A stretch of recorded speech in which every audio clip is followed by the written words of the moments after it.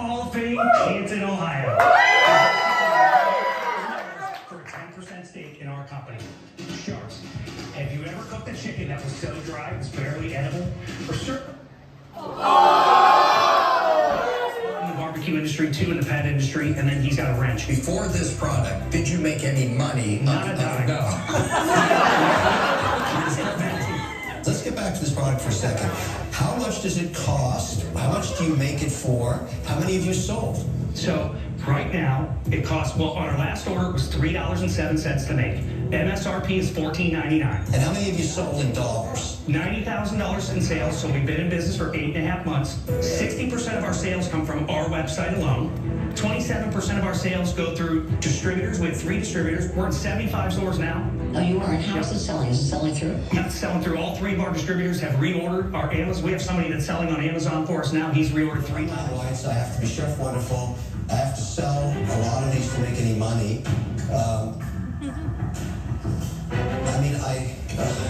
We're flexible on our equity. We're here to make a deal. Yes, I know that. God, this is a royalty deal. And I'm the only shark willing to do it with you. So there's a price. I give you an offer. You have to make a decision. No, I mean, that's rough. You got a deal. Winner,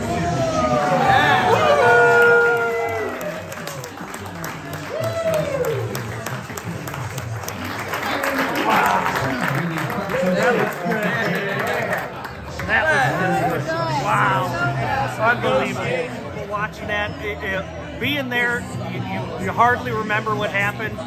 Being able to watch it again is just unbelievable. And getting the deal was the best part of it. We got a deal with Mr. Wonderful, and what more could you ask for?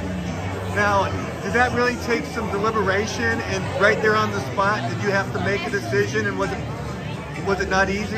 It was not easy. As you can see from the show, Kirk was very hesitant, but ultimately we thought the value of having Mr. Wonderful was certainly there, and we didn't go all the way out there to get no deal. We went there to make a deal. No regrets? No regrets. We're 100% ready to roll. And the fact that you had one investor, did that put some pressure on you? Did that make it difficult?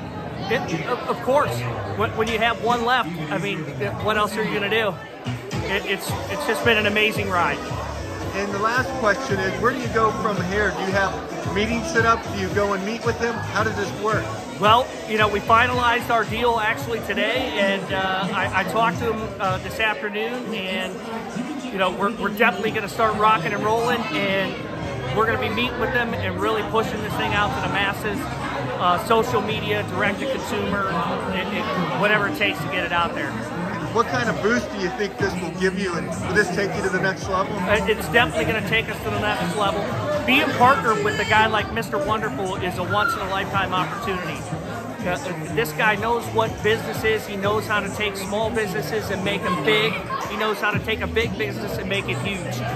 It's the perfect opportunity for us to learn and grow and take this business to the next level. And what's the ultimate goal? Not to do pharmaceutical sales anymore? And absolutely.